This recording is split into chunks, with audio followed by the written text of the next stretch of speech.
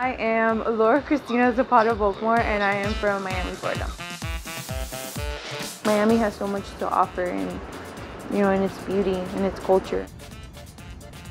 When I talk to people about being from Miami, the one thing that I tell them that they're gonna love about Miami, the people are so warm and they're so welcoming, and it is Miami. People in Miami love to love people, especially if you're in the military. I am Hospital Corpsman 2nd Class Zapata, and I am a corpsman here on the USS New York. They call me the mom of the ship. I care about the people that are on the ship, not only as my patients, but as people. Growing up in Miami, there's a big issue with immigration. I am an immigrant. I'm from Colombia. At age 25, I finally received my green card, and the hustle and bustle of being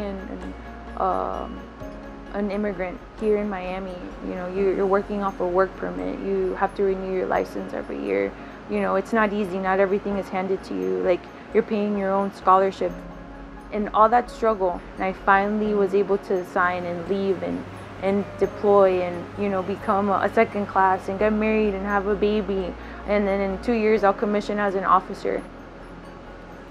You don't know where you're going until you know where you've been.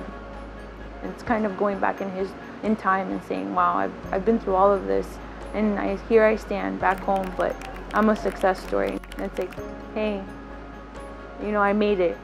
I made it. In the middle of the trials and tribulations that I lived in the city, I made it. And I come back, victorious. I come back, on top, to be able to embrace and give back. I think that's wonderful.